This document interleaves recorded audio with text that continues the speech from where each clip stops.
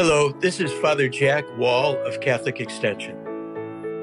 During this extraordinary time of pandemic, I'm praying for each one of you.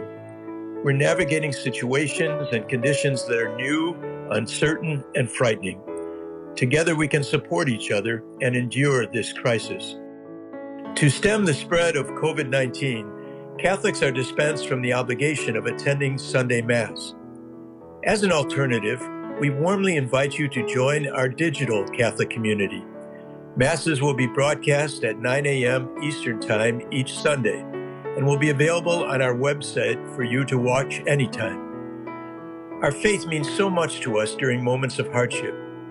It's our source of strength and inspiration and community. And through praying together with our brothers and sisters in faith, we are more intimately one with God. We urge you to remember everyone who is suffering during this pandemic, especially the poor and the vulnerable, who are facing unique challenges during this unsettled time and who will feel its ramifications for months to come. Catholic Extension will continue to reach out to the peripheries, assessing evolving needs and looking for new ways to walk in solidarity with those in America's poorest regions. Their needs are more urgent than ever. Please also pray for all the first responders, the doctors, nurses, and healthcare workers who are so diligently and bravely combating this virus. Together, let's pray for healing, for hope, and communion with one another during this unprecedented time. God bless you and all whom you love.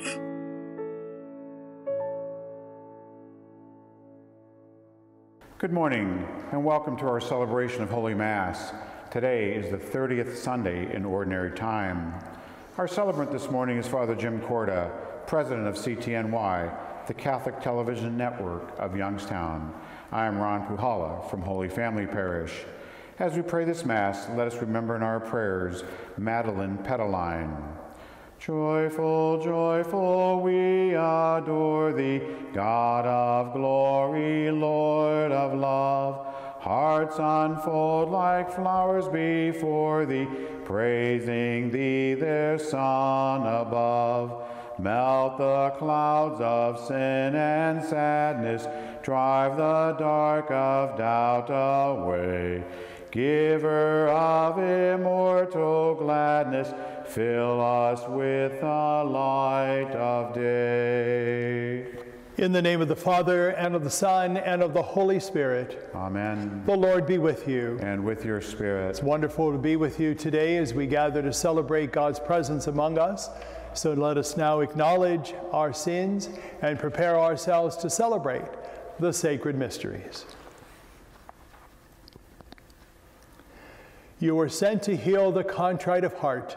Lord, have mercy. Lord, have mercy. You came to call sinners. Christ, have mercy. Christ, have mercy. You are seated at the right hand of the Father to intercede for us. Lord, have mercy. Lord, have mercy. And may Almighty God have mercy on us, forgive us our sins, and bring us to everlasting life. Amen. Let us join the angels in their hymn of praise. Glory to God in the highest, and on earth peace to people of good will. We praise you, we bless you, we adore you, we glorify you, we give you thanks for your great glory. Lord God, heavenly King, O God, almighty Father, Lord Jesus Christ, only begotten Son, Lord God, Lamb of God, Son of the Father, you take away the sins of the world, have mercy on us.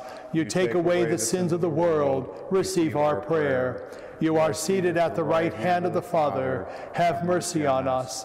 For you alone are the Holy One, you alone are the Lord, you alone are the Most High, Jesus Christ, with the Holy Spirit, in the glory of God the Father. Amen. Let us pray.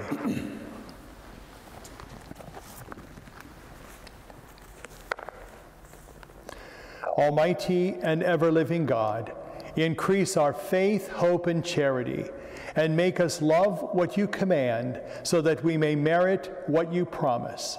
Through our Lord Jesus Christ, your Son, who lives and reigns with you in the unity of the Holy Spirit, one God, forever and ever. Amen. A reading from the book of Exodus. Thus says the Lord, you shall not molest or oppress an alien, for you were once aliens yourselves in the land of Egypt. You shall not wrong any widow or orphan. If you ever wrong them and they cry out to me, I will surely hear their cry. My wrath will flare up, and I will kill you with the sword. Then your own wives will be widows, and your children orphans. If you lend money to one of your poor neighbors among my people, you shall not act like an extortioner toward them by demanding interest from him. If you take your neighbor's cloak as a pledge, you shall return it to him before sunset. For this cloak of his is the only covering he has for his body. What else has he to sleep in? If he cries out to me, I will hear him, for I am compassionate. The word of the Lord. Thanks be to God. I love you, Lord, my strength. I love you, Lord, my strength. I love you, O Lord, my strength. O Lord, my rock, my fortress, my deliverer. I love you, Lord, my strength. My God, my rock of refuge, my shield, the horn of my salvation, my stronghold. Praise be the Lord, I exclaim, and I am safe from my enemies. I love you, Lord, my strength. The Lord lives, and blessed be my rock. Extolled be God, my Savior. You who gave great victories to your king and showed kindness to your anointed. I love you, Lord, my strength. A reading from the first letter of St. Paul to the Thessalonians. Brothers and sisters, you know what sort of people we were among you for your sake, and you became imitators of us and of the Lord, receiving the word in great affliction with joy from the Holy Spirit, so that you became a model for all believers in Macedonia and also in Achaia. For from you the word of the Lord has sounded forth, not only in Macedonia and in Achaia, but in every place your faith in God has gone forth, so that we have no need to say anything. For they themselves openly declare about us what sort of reception we had among you, and how you turned to God from idols to serve the living and true God, and to await his Son from heaven, whom he raised from the dead, Jesus, who delivers us from the coming wrath. The word of the Lord. Thanks be to God. Alleluia, alleluia, alleluia. Alleluia, alleluia, alleluia. Whoever loves me will keep my word, says the Lord, and my Father will love him, and we will come to him. Alleluia, alleluia, alleluia.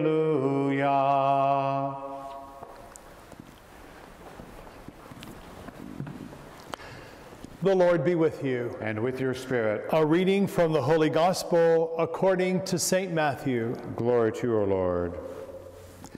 When the Pharisees heard that Jesus had silenced the Sadducees, they gathered together, and one of them, a scholar of the law, tested him by asking, "Teacher, which commandment in the law is the greatest?"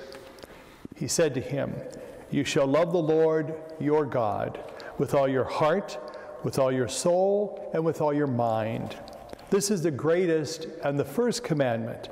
The second is like it. You shall love your neighbor as yourself. The whole law and the prophets depend on these two commandments." The Gospel of the Lord. Praise to you, Lord Jesus Christ. My friends, our Gospel today tells of a man who asked Jesus a question, not out of sincerity, but to test him, to trip him up. But despite this man's insincerity, we should be grateful to him for his question, because it prompted Jesus to put together two verses from the Old Testament, one from Deuteronomy and the other from Leviticus, and establish them forever as the great law of love. Now let's examine this great law of love, but from the reverse. Let's look at the law from back to front. First, you shall love yourself. Now that may be a little strange for someone to say, but Jesus was actually saying that. If we complete his sentence, filling it what he implied, then it will read like this: you shall love your neighbor as you love yourself. Please remember, however, that this is not an invitation to pride and arrogance. You know, one of the worst things that could happen for us is to develop an exaggerated opinion of ourselves. The Bible is quite plain and clear about the sin of pride. But in my experience, for every one person who suffers too high an opinion of themselves, there are at least a dozen people who suffer from a low opinion of themselves. Many people, it seems to me, have either forgotten or never learned who they are. Sometime in the near future, open your Bible to the book of Genesis, the first book of the Bible, chapter 1, verse 27, and there you will read, God created man in his image. In the divine image, he created them. Male and female, he created them. That was written not just for Adam and Eve, that was written for you and for me. We are men and women made in the image and likeness of God. Get in your mind a true picture of who you are. We are not born losers. We are offsprings of God himself. The second thing is to love your neighbor as yourself. Now, it's my contention that if we would break away and turn our attention from self to others, we might be surprised at the results. You know, sometimes I think that many of our so-called personal problems are nothing more than a preoccupation with self. If we really are concerned with the needs of our neighbors, it would be that many of our own needs would just be forgotten. Of course, if we decide to do that, we have to also decide who is my neighbor. Remember Jesus' story of the Good Samaritan. He helped a man who had been beaten and robbed. Who that man was, we really don't know. Jesus never said. He may have been a Jew or a Gentile. He may have been clean or dirty. He may have been white or black or brown. All of that doesn't matter. The point is that he needed help.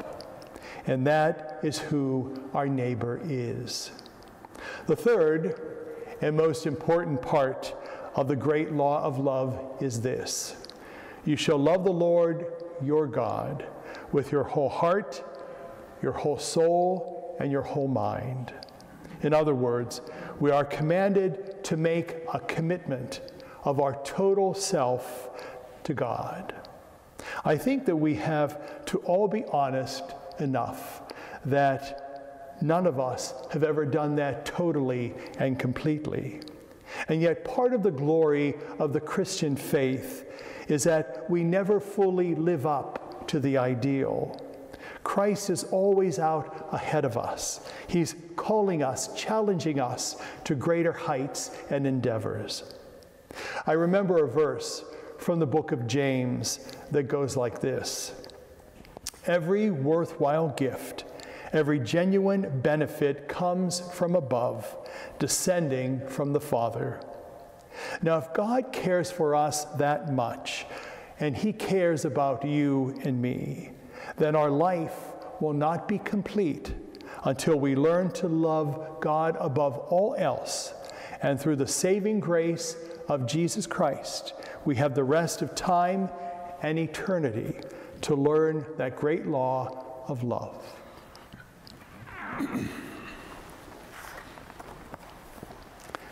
Together now, let us profess the faith that we all share.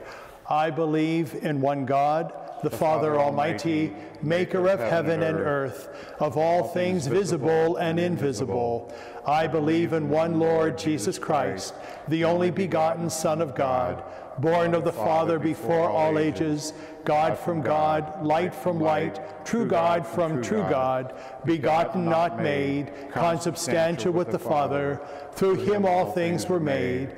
For us men and for our salvation, he came down from heaven, and by the Holy Spirit was incarnate of the Virgin Mary and became man. For our sake he was crucified under Pontius Pilate. He suffered death and was buried, and rose again on the third day in accordance with the Scriptures. He ascended into heaven and is seated at the right hand of the Father. He will come again in glory to judge the living and the dead, and his kingdom will have no end. I believe in the Holy Spirit, the Lord, the giver of life, who proceeds from the Father and the Son, who with the Father and the Son is adored and glorified, who has spoken through the prophets. I believe in one holy Catholic and Apostolic Church. I confess one baptism for the forgiveness of sins, and I look forward to the resurrection of the dead and the life of the world to come. Amen. Humbly now let us present to God our special petitions. For the Church, that we may always reach out to those in need with material and spiritual aid and extend God's grace to every corner of the world, let us pray to the Lord. Lord, hear our prayer.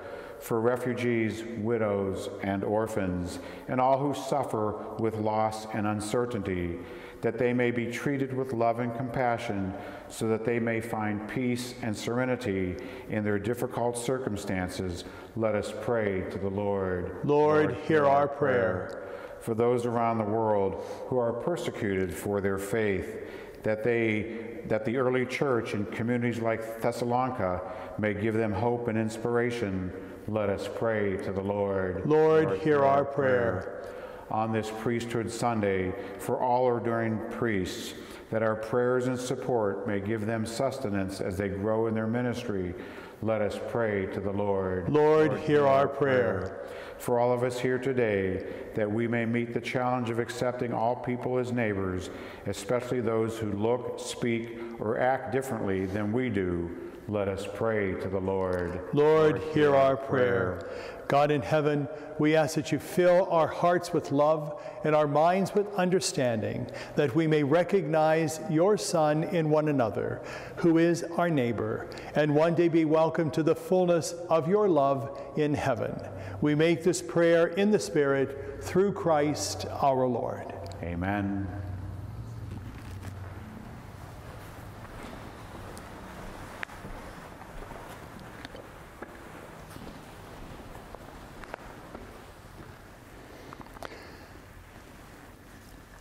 Blessed are you, Lord God of all creation, for through your goodness we have received the bread we offer you. Fruit of the earth and work of human hands, it will become for us the bread of life. Blessed be God forever.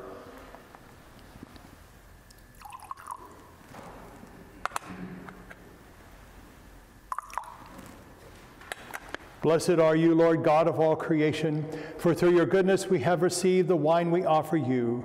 Fruit of the vine and work of human hands, it will become our spiritual drink. Blessed be God forever. And let us pray, brothers and sisters, that my sacrifice and yours may be acceptable to God, our Almighty Father. May the Lord accept the sacrifice at your hands for the praise and glory of his name, for our good and the good of all his holy church. Look, we pray, O Lord, on the offerings we make to your majesty, that whatever is done by us in your service may be directed above all to your glory, through Christ our Lord. Amen.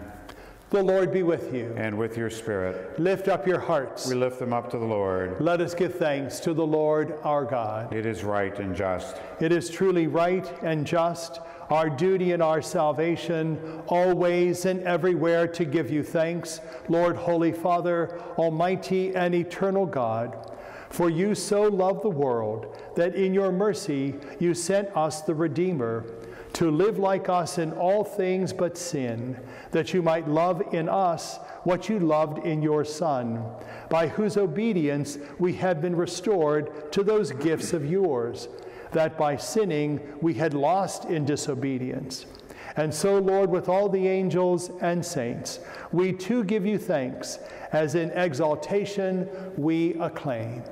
Holy, holy, holy, Lord God of hosts, heaven and earth are full of your glory. Hosanna in the highest. Blessed is he who comes in the name of the Lord. Hosanna in the highest. You are indeed holy, O Lord, the fount of all holiness.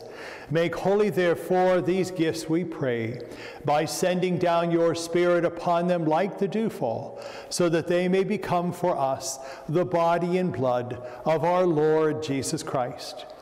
At the time he was betrayed and entered willingly into his passion, he took bread, and giving thanks, broke it, and gave it to his disciples, saying, "Take this, all of you, and eat of it, for this is my body, which will be given up for you."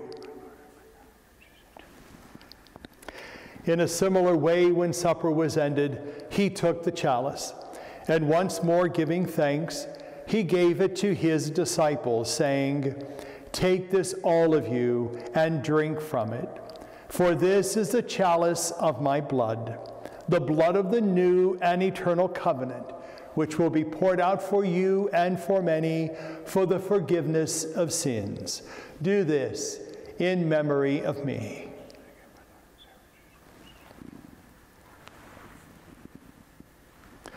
The mystery of faith. When we eat this bread and drink this cup, we proclaim your death, O Lord, until you come again. Therefore, as we celebrate the memorial of his death and resurrection, we offer you, Lord, the bread of life and the chalice of salvation, giving thanks that you have held us worthy to be in your presence and minister to you. Humbly we pray that, partaking of the body and blood of Christ, we may be gathered into one by the Holy Spirit. Remember, Lord, your church spread throughout the world, and bring her to the fullness of charity, together with Francis, our Pope, and all the clergy. Remember also our brothers and sisters who have fallen asleep in the hope of the resurrection, and all who have died in your mercy. Welcome them into the light of your face. Have mercy on us all, we pray, that with the Blessed Virgin Mary, Mother of God, with blessed Joseph, her spouse, with the blessed apostles, St. Paul, and all the saints who have pleased you throughout the ages, we may merit to be co-heirs to eternal life, and may praise and glorify you through your Son, Jesus Christ.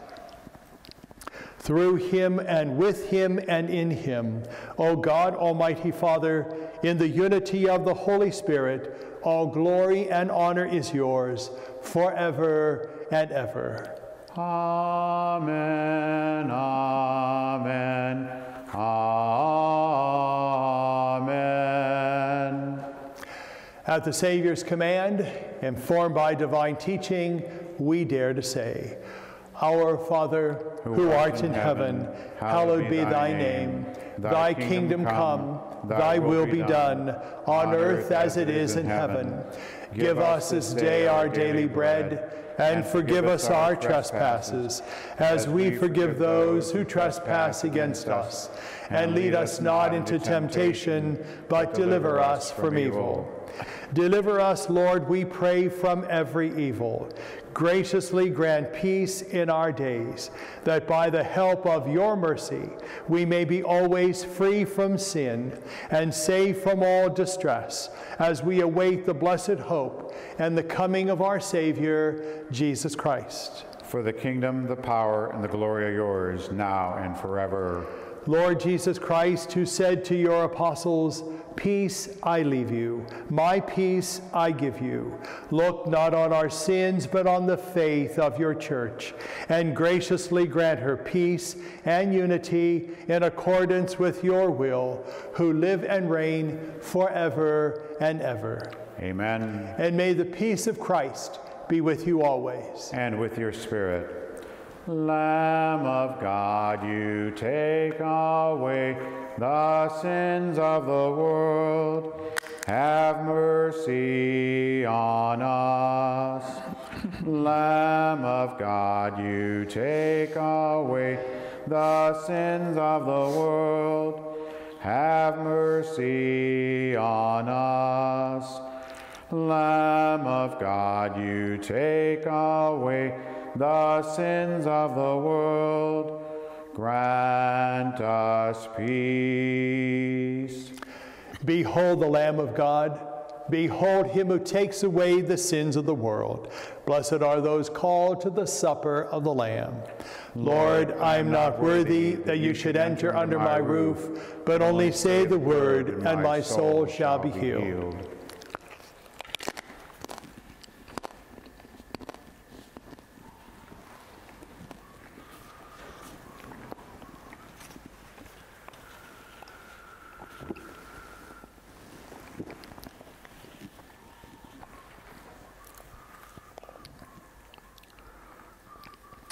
Act of spiritual communion.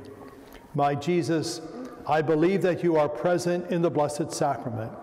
I love you above all things and desire to receive you into my soul. Since I cannot receive you sacramentally, come at least spiritually into my heart. I embrace you as if you were already there and unite myself wholly to you. Never permit me to be separated from you. Amen. Amen.